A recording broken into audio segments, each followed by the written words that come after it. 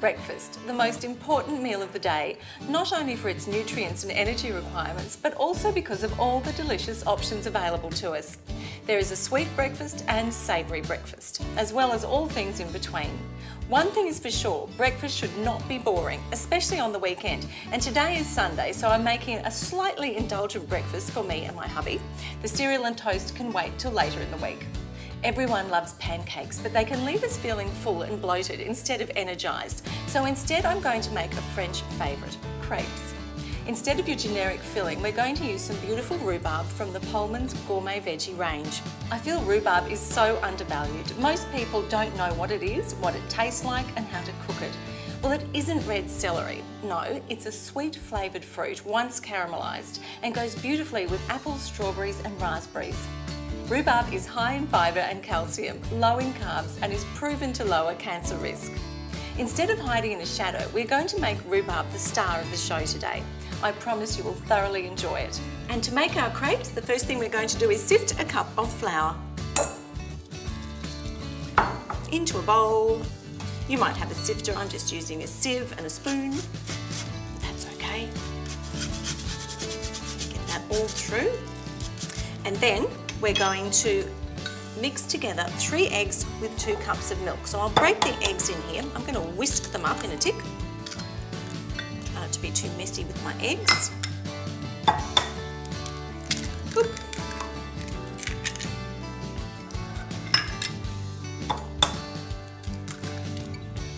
There we go. And I'm going to whisk that up.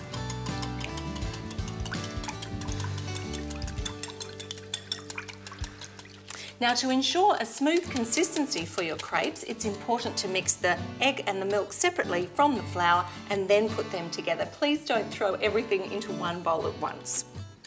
So now we'll whisk the flour and eggs and milk together.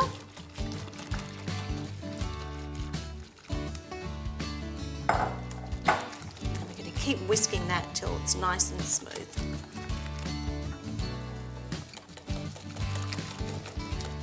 Now, while our batter is binding over here, I'm going to set that aside and start on our delicious rhubarb filling.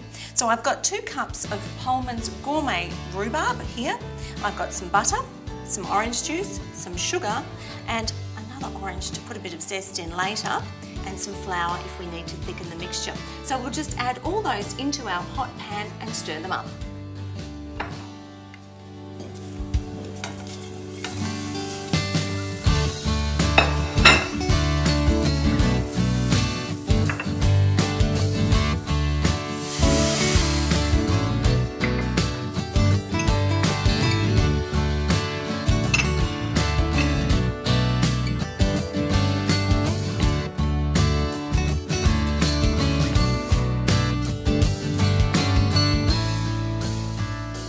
Now our rhubarb mixture is cooking away nicely, so I'm going to start making the crepes.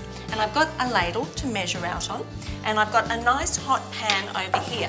Now I'm going to spray that with a bit of oil, so it's a bit easier to flip. Okay.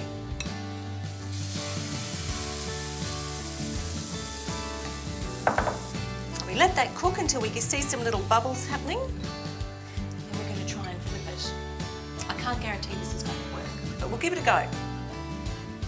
Let's flip this crepe.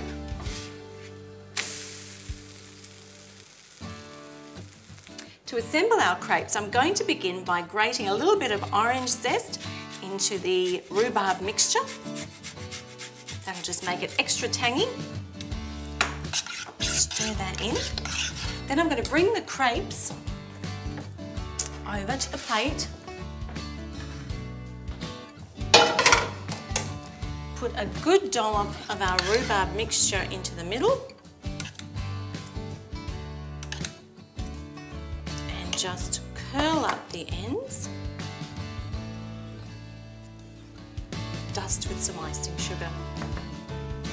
Now these are a Sunday breakfast treat and not an every morning thing, unfortunately, as they are so delicious. If you want to jazz things up a little, you can add a dollop of cream and a drizzle of maple syrup, but I didn't tell you that. I trust you will all enjoy both the beauty of rhubarb as well as its amazing flavour. We look forward to hearing what you think. See you next time.